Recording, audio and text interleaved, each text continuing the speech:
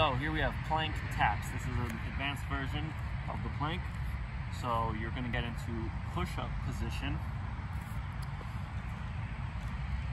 as if you're doing a plank, but with your hands on the ground. Hold that straight ahead. Have your back straight. You don't want to be arched up. You don't want to cheat. You don't want to be too low to the ground. Just straight.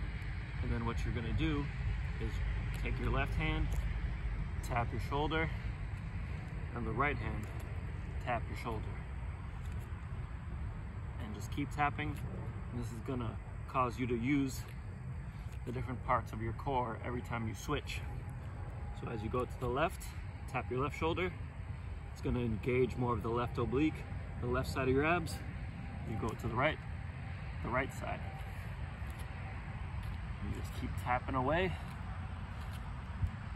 and really get that core working.